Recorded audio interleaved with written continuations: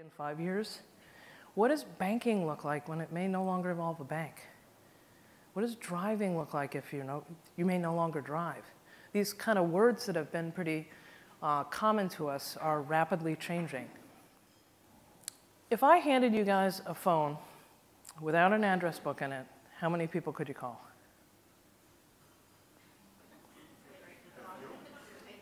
3, 5, 2, something like that. 10 years ago, how many people could you call? Lots.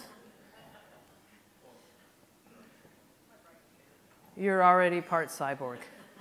You've outsourced that part of your brain. So when they talk about us merging with technology, we're already doing it in subtle ways. And the whole key that they think with the driverless car thing is to get us to get used to parking assist and get used to lane alerts, and so let the car slowly take over for us and we can slowly take our hands off the wheel.